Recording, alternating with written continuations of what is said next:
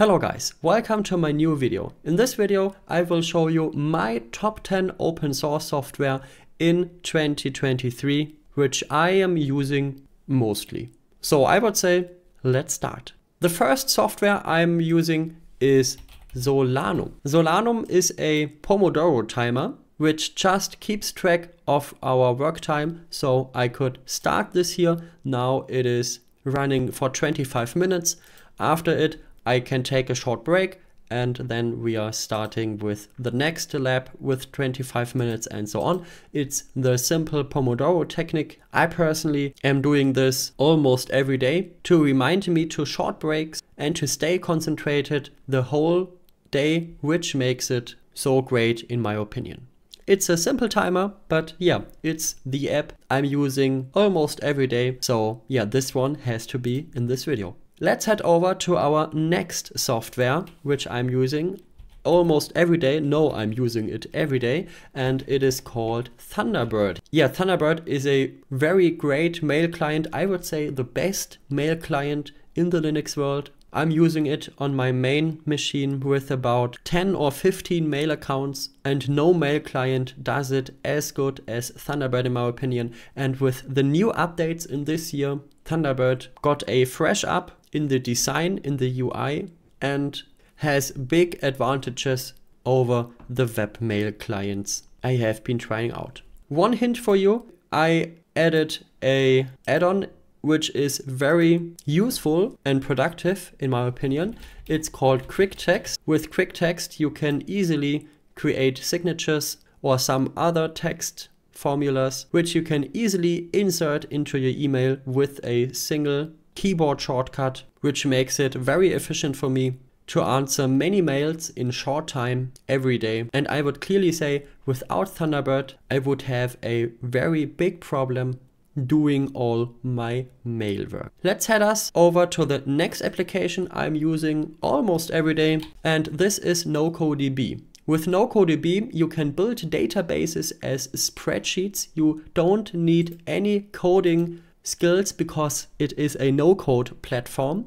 These are very popular these days, and you can create some databases, some tables, some table views in it, and aggregate and store data and much data, because NoCoDB has connectors to, for example, Postgres or MySQL. And you can also import very easily new files such as CSV files, Excel files, or Airtable. If you know Airtable, then it's an alternative to Airtable, but it's completely open source and free. I'm hosting it myself. If you want a video about this, just write me a comment, and you can automate NoCoDB with other webhooks. You have a REST API. For example, I'm using a Python module for that, which is great, I would say. And yeah, you also have a intuitive UI in different views here: the grid view, the Kanban view, the gallery view, but also the form view. So some new users, for example, can insert this form, which is very great in my opinion. And I'm using this for my own businesses to store customers, tickets, and other data, which is in my opinion a very great tool. But at the current time, sometimes it has small bugs, but these are completely okay, and NoCoDB evolves itself very much in this year. I started with NoCoDB at the beginning of this year, and NoCoDB got a lot of new features in this year, which makes it just more desirable. You can try it for free online, and you can of course host it yourself. So if you want a video about it, just write it me to the comments and I will do it, I think. So okay, next software is called Nextcloud. I'm using Nextcloud the whole time of my workday because I have every files on my cloud here. Because I have every files on my cloud, Nextcloud is an alternative to Google Drive or Microsoft OneDrive and other cloud providers, because you can host your own Nextcloud on your home, or you can use it also for companies. I'm doing this one also for many companies, and they are very happy about it because they have their data in their own hands, and that has, in my opinion, such a great value. Next to file sharing and the whole file thing, I am also using the contacts or calendar here. Okay, sorry, this one is in German, but yeah, you can create as many calendars as you want. You can sync them with your Linux client or also with your mobile phones, which makes it a great alternative to the completely Google or Microsoft services, and you stay independent, which makes it great. Let us head over to the next application, and I'm using this just right at the moment, and this is OBS. It's called Open Broadcaster Studio and is a recording software for Linux, Windows and Mac, I guess. And next to recording, I'm also doing live streams on OBS. I also have a live stream event every year, but this is all in German. For that, I am also using OBS, and if you have to record something on your Linux desktops, if you want to make screen recordings, show some guys how to do something, or just record a video from Netflix or something else, you can do this with OBS, and it's, in my opinion, a great tool for such these things. It's completely open source, it's free, so yeah, I can highly recommend it if you want to record something. After you recorded some video, you also have to cut these videos, and I'm cutting these videos with Kdenlive, which is a great video editor. I'm using this every week and it just does a great job. It's completely free. It's also available for Windows, I guess, and the rendering is just very fine with Kdenlive. And the video production is quite easy, I wouldn't say.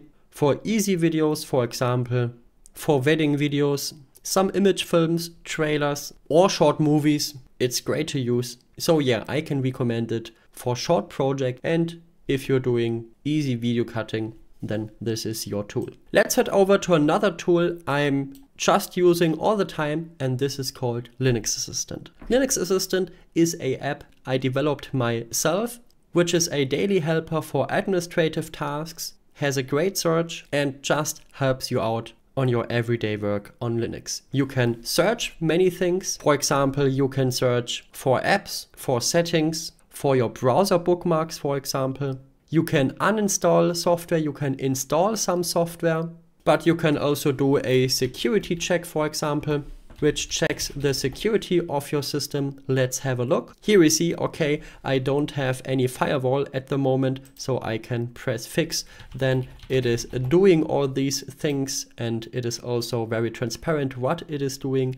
You can also see the log, what it is doing, and now my firewall is active and my system is a bit more secure in this scenario. The best way is Linux Assistant isn't just available for Linux Mint, it is available for Ubuntu, Debian, Linux Mint, LMDE also, Pop! OS, MX Linux, Zorin OS, KDE Neon and OpenSUSE. It supports the desktop GNOME, KDE, Cinnamon and XFCE. We have more than 20k downloads and is completely free and open source. And in the next days also Fedora will be supported, and I'm very happy to see that coming. Okay, yeah, that was it for Linux Assistant. Let's head over to another app I'm using every day, and this is called Bitwarden. Bitwarden is an easy password manager trusted by millions of people. It's completely free in the base version. You have unlimited passwords and unlimited devices. And with it, I'm syncing all my passwords in the web browser, at the mobile phone or at the Linux desktop. If you don't want that your passwords are stored encrypted online, you can also use KeePass XC, which is also a very easy password manager, but it is using only local databases, which you can, for example, also sync with your Nextcloud. And I'm also using this for passwords, which should stay a bit more secure. Let's head over to the next app I'm using almost every month, but it is very important, and it is called Pika Backup, which is a very easy backup manager, which is using Borg as the underlying technology, which has all the features you need for backups. You have file versioning, you have compression and also encryption if you want. So yeah, everything you need, and it's very easy to use here. So I can just recommend it to use it. I'm using this with an external hard drive. Every month I plug in my backup device, click on backup now, and the rest is happening by itself. It's quite easy and so good. If you don't have a backup routine yet, then it's now time to choose Pika Backup. Let's head over to the 10th app I'm using almost every day, and this is for meetings. With Jitsi, you can very easily start meetings like in Zoom or Microsoft Teams. So if you need to do an online meeting, I highly recommend you using Jitsi. I personally have a own Jitsi instance with an own Jitsi server for better performance. You can also start a meeting for free, but now I guess you have to log in. Feel free to check it out. I'm using this also almost every day for every meeting I do. So yeah, that was it for today. I hope you found this video helpful. Which top 10 open source software projects are you using all the time? Just write it me to the comments, and see you in the next one. Bye.